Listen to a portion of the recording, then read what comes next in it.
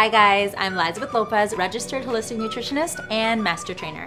And I'm gonna show you an awesome recipe today. It is for almond milk. Almonds are actually really healthy. When you purchase at the store, generally they are pasteurized. Whereas here, because it's raw, we get to keep all of that good stuff. First thing that you need to do, you wanna get a cup of almonds, put them into preferably like a glass or a ceramic bowl, and then you want to cover it with 1 or 2 inches of water. I leave it room temperature, and then I'll use something like a cheesecloth or something just kind of breathable, and I'll leave it like that overnight for at least 12 hours, okay? And then in the morning, you're gonna strain it, you're gonna rinse it off, and you're gonna end up with what I have here. I've pre-measured out my 3 cups of water and some Himalayan pink salt. So let's put our first ingredients into the blender. I'm gonna throw the almonds in. Ba-bam! We're gonna throw our water in. Are you ready? I'm a little clumsy, so let's just hope it all goes in because there's no spout on this. Ready? Yeah. Okay, I'm proud of myself. And I'm not gonna use all this salt. I just wanted to show you how pink and pretty it was. I'm just gonna use about a pinch of it. Ah, perfect. Perfecto. So I'm putting this in. It's about to get noisy. Here we go. Woo! 45 seconds, guys.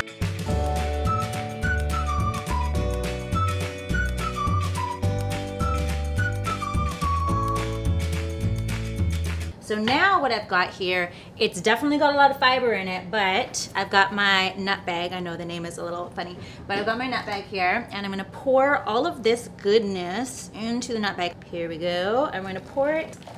Oh, LYZABETH is a messy person. I need them to come home with me and just do this with me. And now you're just squeezing. We're not going to use the fiber, but you can hold on to this and it can be used for other recipes, and if you subscribe to the channel below, you will be seeing a future bar using this, okay? Here we go again. Promise not to spill this time. So instead of adding sugar, we're going to use medjool dates. So taking the pits out, and I'm going to take 1 of these, a little bit more vanilla, so I'm going to toss that in whole. One more time, 45 seconds.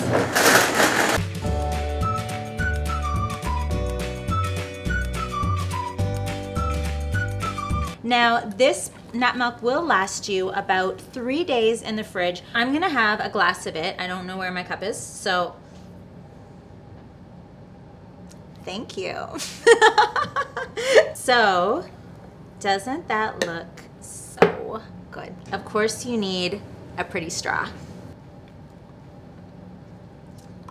It tastes, honestly, like it just doesn't compare to store-bought ones. You can taste the almond. If you want to make it a chocolate almond milk, you can just add a little bit of cocoa powder at the same time that you would add your vanilla and your medjool date, and then you've got chocolate almond milk. I hope you enjoyed that recipe. If you want to see more recipes, any fitness routines, lifestyle stuff, please subscribe down below. Please like the video if you did enjoy it, and put your comments below if you got to try it, or if you just want to say hello. I like to interact on social media, and I hope you guys have a great day.